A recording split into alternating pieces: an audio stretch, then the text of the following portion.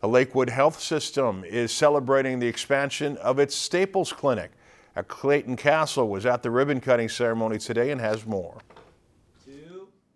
The expansion of the Staples Clinic took center stage for the Lakewood Health System this evening as a ribbon-cutting ceremony opened a new facility that will meet the growing health demands in the community. The newly expanded space provides increased capacity to meet the growing healthcare needs of our area, including women's health, specialty care, and mental health, with 10 treatment rooms and 1 group therapy room. The expansion allows more room for medical providers to provide quality care to its patients. If it weren't for the providers having the right rooms and the right layout and so on, we couldn't provide the quality care that we're so proud of giving to our community and to our residents. In total, the project added 23,355 square feet of space, 37 patient rooms, and 9 double occupancy provider offices. Lakewood says that the expansion promotes its care team concept, provides better access to providers, and improves communication across the system.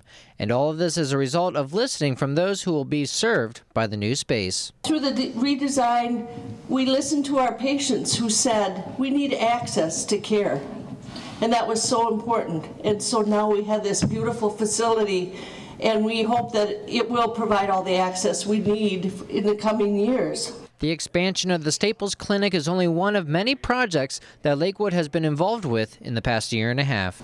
We expanded the Pillager Clinic, we expanded our emergency department, we added an in-house MRI suite, and then, of course, the Staples expansion. In the end, the Lakewood Chief Operating Officer says this is more than just building buildings.